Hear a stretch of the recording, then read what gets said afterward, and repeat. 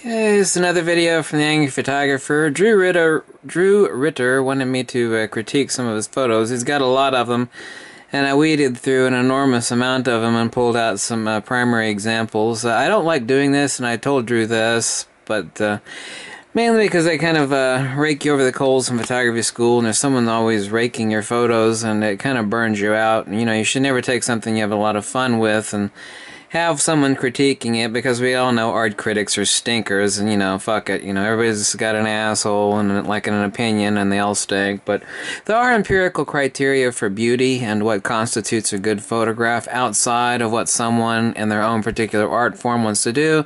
But, you know, someone wants to just take a snapshot, and sometimes that's just what they are. They're snapshots. It's not like, well, I'm going to compose this to be beautiful. It's just a record of what I saw, and it doesn't necessarily have to be beautiful. So, you know, some of his shots might be like that, but let's take a quick jaunt through some of them and talk about, instead of critiquing Drew Ritter's photographs based upon, well, you know, I think it's this because I like this, or, you know, there's a lot of people that critique stuff like that, but I'm going to actually talk about the technical side of beauty. It's like, well, how do you talk about the technical side of beauty in critiquing a photograph? And there is empirical criteria, such as like the vortex premise and the funnel effect and the rule of thirds, and how your eye is drawn, compositional quality, how it's moved. This one, you can either crop it at the shot or you can crop it in post, but what you have is here is a beautiful photograph that has some divine light, great saturation. It's beautiful, but we have this over here fighting for this over here. So what I would have done, either when taking the shot or done in post, is I would have taken the shot or taken it in post, and you can see that this is empirically so a more beautiful photograph than this one is, because what happens with this is my eye is fighting for what's over here. Overall, we have a gorgeous photograph, but my eye is fighting this for what we have over here. And I actually would have taken this slightly different, but I would have included more over here if there wasn't a truck and a silo back over there. But here, my eye isn't fighting for anything. It's being drawn in, and I'm enjoying the beauty of it without fighting of what's going on over here. You know, obviously, there's tons of shots, endless tons of shots, where there's tons of things to go on, your eyes drawn in, looking at all sorts of things. But for shots like this and its compositional beauty, it is still unhappy looking at this instead of fighting with looking at the truck and the silo over there on the left. But he might have just done that as a recorded shot for, you know, for record keeping. He wasn't necessarily thinking about compositional beauty. This is a gorgeous shot. It needs a little bit more contrast, but he's looking at texture. He's looking at light. It's an excellent photograph. I mean, there's absolutely no fault of his. It's absolutely gorgeous. I love these sort of shots, and most pros do. This is an exquisite shot. The depth of field, what it commands, and how it draws your eye in. The gorgeous mountains. I don't know if he used a polarizer on this. It almost looks like he did. But I can see every rivet in the tail, and I can see the detail up in the mountains, and you're drawn in here, and it's just sweeping. It's sweeping, it's gorgeous. The textures, the composition, how your eye is drawn into the mountains along the lines of the beautiful plain. This doesn't distract from anything over here, this other little plain. It's gorgeous. There's nothing to change about this. It's beautiful compositionally, empirically. It's just a gorgeous shot. These are the sort of shots that make magazines. They're wonderful. It's there's everything about this that should be there is there, and everything that shouldn't be there isn't there. Gorgeous shot. It needs to emulate stuff like that and apply it to other things. This is like a typical boring tourist shot. He probably was just taking this as a snap of somewhere he was leaving on a boat.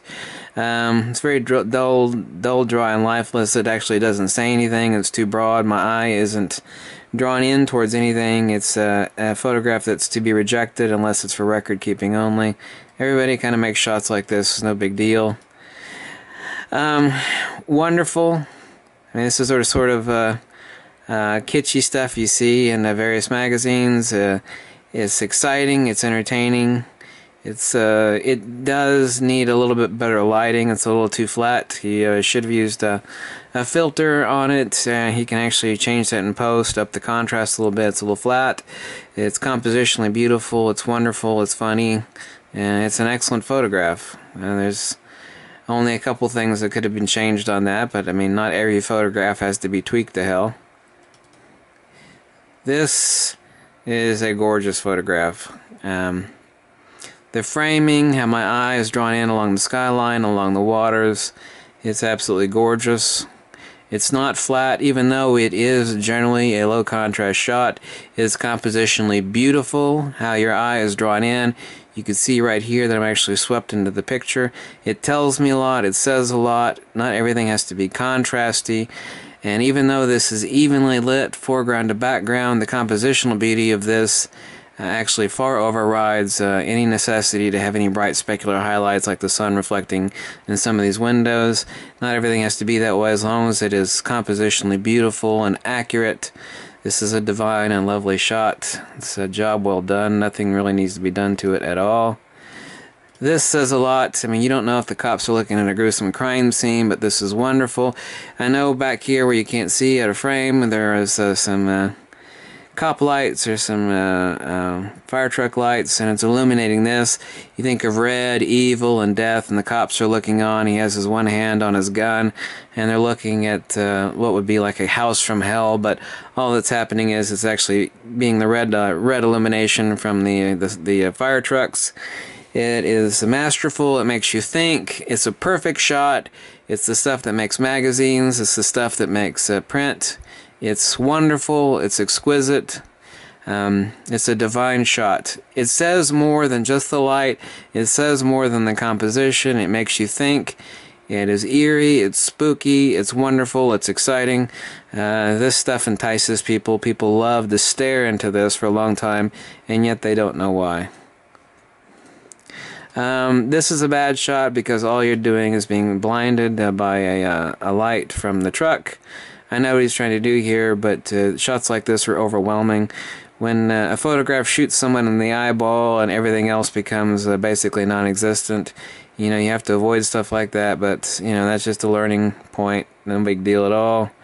But it's a shot that is compositionally unbeautiful, and you know, it's just a reject photograph, but, you know, maybe he just took this as a record-keeping photograph. He wasn't thinking in terms of art or composition when he necessarily took this. I can't read his mind of when he tried to do that. This is the stuff nobody takes, but people should be taking. You know, everything has to be in focus. There's no problem with blur. You know, when you actually get to depth or you get action in a shot, you know, the blur of the fire truck. This is a beautiful shot. If you'd actually used the flash and actually frozen, used rear curtain sync, the one thing that would have improved this drastically is if you used a front curtain or rear curtain sync, and you could have got one thing in focus. Typically like this, no, well, everything is out of focus on this shot. What makes this better, even though it stands alone as a great shot itself, what makes it even better, would have made it even better, is if you used a front and rear curtain sync, so we could have actually frozen one thing like the fire truck and still had the blur of motion. People prefer those shots. It has an empirical beauty to it because our eyes are always constantly snapping. The same way cops actually will flash a speeding car as it goes by. Even though the car is going by at 80 miles an hour and everything is blurred, when they flash their lights as the car goes by, they're actually able to get a mental image of the person's face in great detail. And the same thing happens in flash photography. You should have used a flash on this for front or rear curtain sync, but a shot like this is also empirically valid as a great composition. You're showing action in here. Typically people prefer one thing to be in focus, either foreground or background, if you are trying to express motion in the photograph. But photographs like this, where everything is in blur, is also equally valid and appear in magazines, National Geographic, the rest, and people do like them, and it has an empirical beauty to it. People like seeing action in a shot like this. So perfect composition, perfect symmetry, where your eye is drawn in here, the clouds, the subject matter. He even has great exposure inside the old brick, I don't know, whatever it was. You can actually see the brick and mortar inside the building. It's compositionally beautiful. I don't know if he actually used a polarizer in this. I don't think he did. It is not flat. It's gorgeous. There's nothing to change on this. Stuff like this is exquisite. There's nothing more to say about it. It's great. Same thing here, looking at textures. Excellent photograph. Nothing you change about it. It's darling. It's lovely. The tree, it's compositionally beautiful. It's beautiful in its illumination. He's taken into account the shadows over here, the field, depth of field. He's even able to differentiate out the trees and the far hillside back over here. It's wonderful. I gave it like an 8 out of 10. This is a dead shot. What he should have done is recompose it better, either in shot or in post and crop. What we do is we have one thing fighting for another thing. On wide shots like this, it's appropriate in certain circumstances where tons of things are fighting. When it comes to shots like this, what needs to be done is not necessarily this, but something like this. And so what we do is we have a shot like, instead of that, we've got a shot like this, slightly different. This is a bit too centered. Would have had it further over here, but something closer to that where you have one thing competing with nothing. So you're drawing into the shot and you're able to think about one thing instead of all this stuff.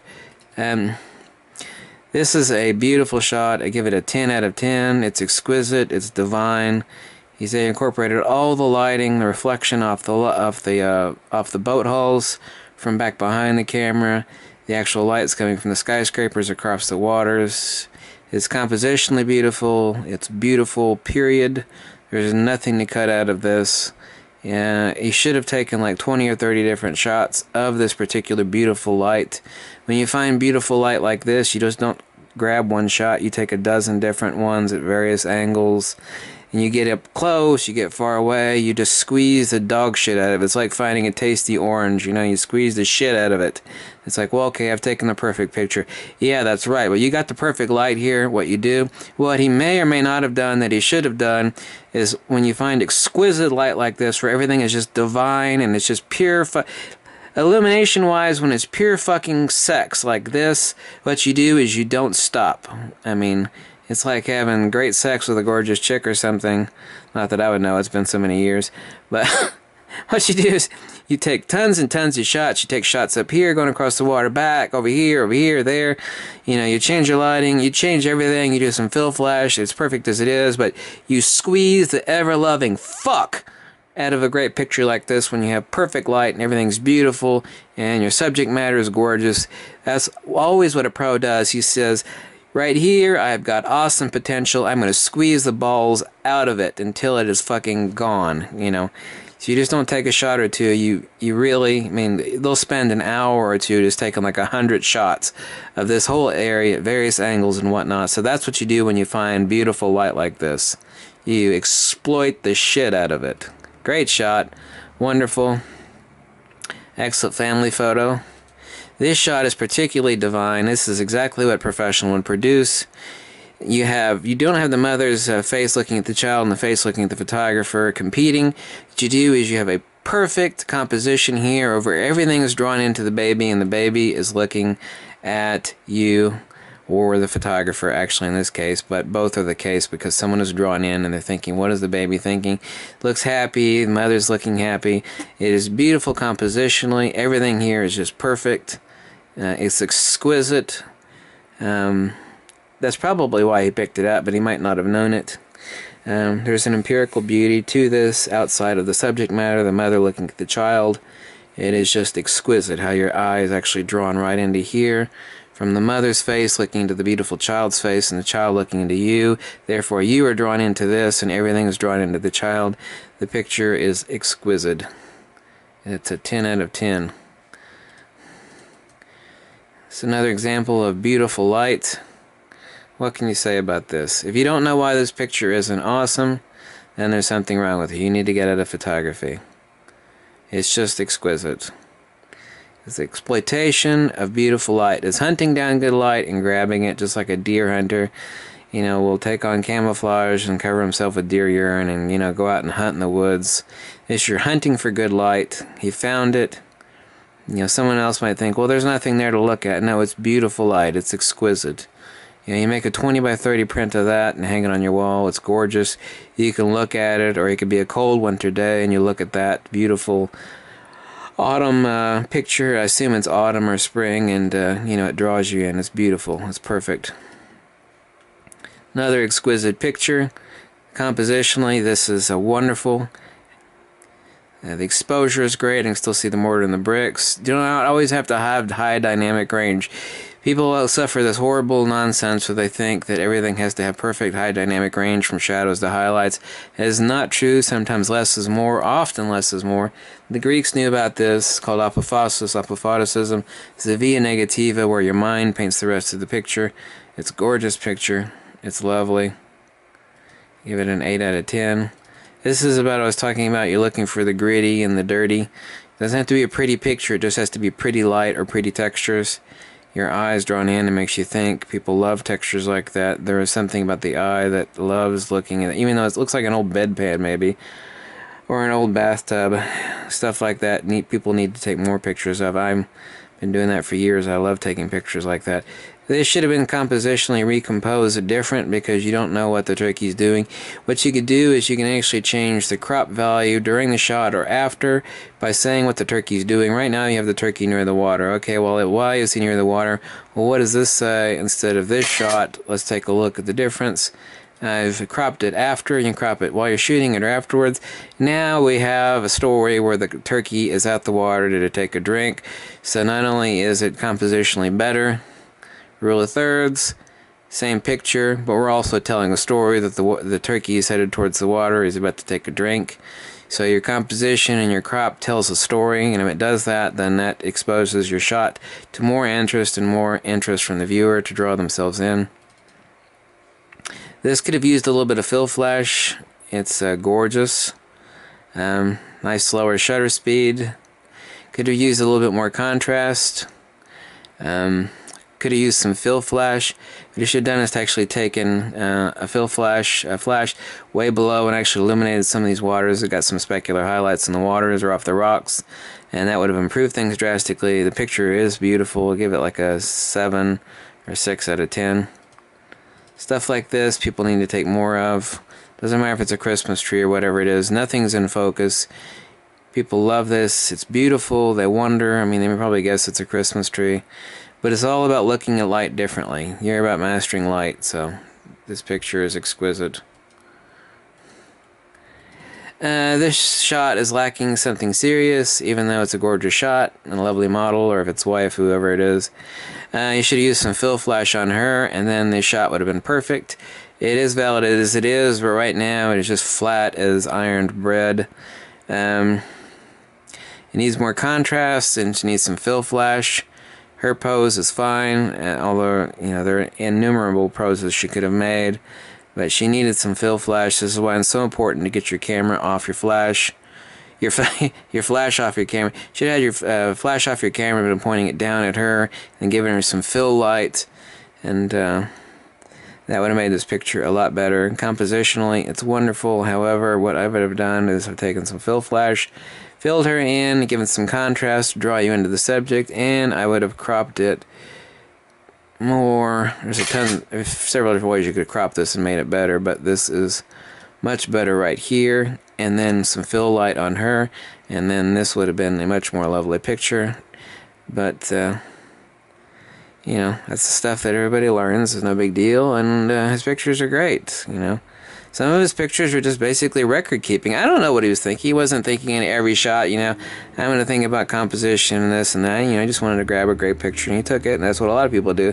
But the more you think, the better it becomes. The more you think about this stuff, the less you have to think. What does that mean? It means the more you think about it, the less you'll have to think about it. What does that mean? It means it will become so deeply ingrained into your head. It is just like knowing how to ride a bicycle. Once you know how to ride a bicycle, you don't have to think about it anymore. And it's the same way. When you start thinking about how to improve your photographs, the less you will have to think about improving your photographs. So if he actually starts thinking more about stuff like this, then it'll be so deeply ingrained into his head, it'll be like muscle memory. It'll be boom. He knows immediately what to do, and he won't have to spend a single second thinking about it. It will become second nature. So I don't like to do critiques, but he asked me to do it, and so that's it. And so those were Drew Ritter's beautiful photographs. I went through a lot of them, and I picked out some of the primary ones. And thanks for watching. It's another video from the Angry Photographer. I was doing a criticism of Drew Ritter's photographs, or critique, which I don't like doing because I don't like doing that to other people's photographs. But he asked me, so nevertheless, there it is. Thanks, Drew.